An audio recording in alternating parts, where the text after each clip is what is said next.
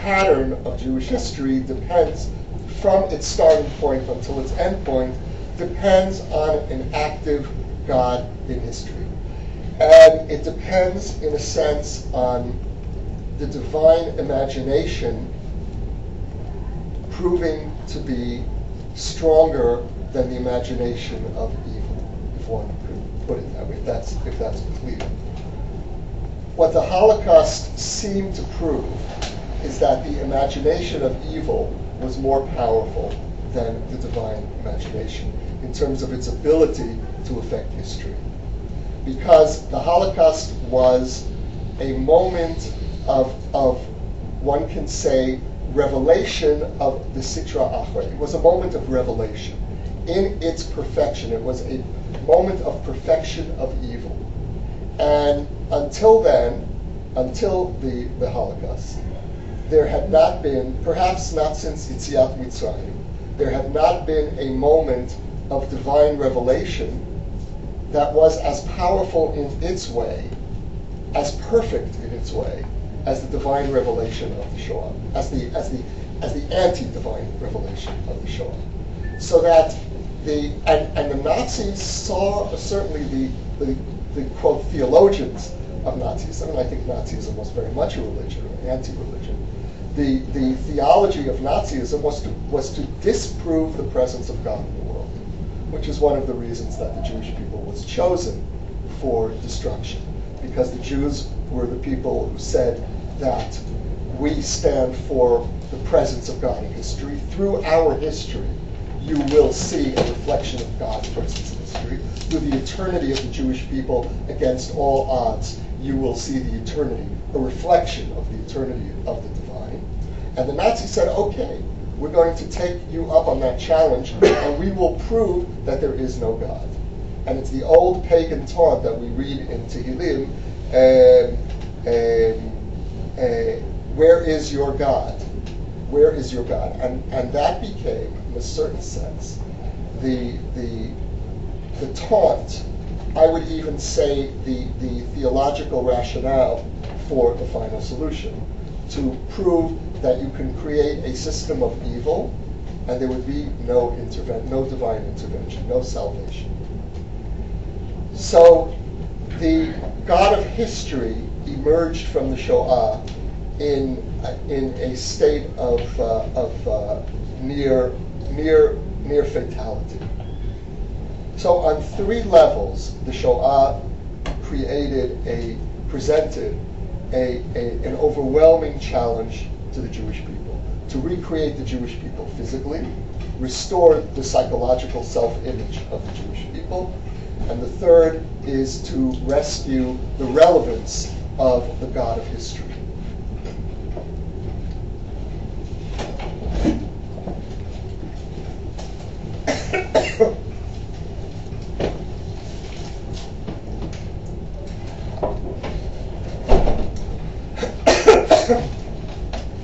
Zionism, excuse me.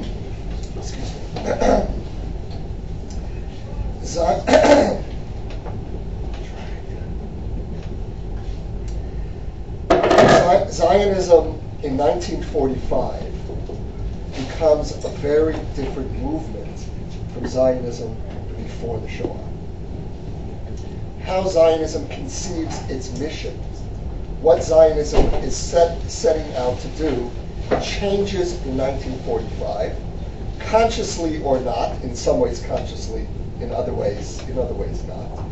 Zionism set out to meet these three challenges and to undo, to reverse the consequences of the Shoah. So the first challenge, of course, was the most conscious on the part of Zionism, the most overt. Zionism understood that its mission now was to bring in as many Jews as it could into the land of Israel, which was very different from Zionism until 1939. Certainly labor Zionism did not see its mission as in gathering all the Jews immediately. It was very much a sense of selective immigration, of Zionism, of labor Zionism working with small cadres who could prepare a socialist infrastructure, to prepare for the socialist experiment that they envisioned Israel becoming. Zionism in 1945, including labor Zionism, reverses course and realizes it has to open the gates by force if necessary and bring all those ready to come, whether or not they will be chalutzim or not. So labor Zionism, the dominant stream within the Zionist movement, changes course as a result of the Shoah and commits itself successfully, astonishingly successfully, to the ingathering of the Jewish people, reconstituting the Jews from shattered diaspora communities to a nation, a people. And just how successful that movement was, I think even surprised labor Zionists. As many of you know, the labor Zionist leaders in the 1950s had misgivings about how far to extend this net of rescue. Do we bring in the Jews of Arab countries en masse? And of course the decision was made to do that, but it was not at all clear that that would be the policy of labor Zionism.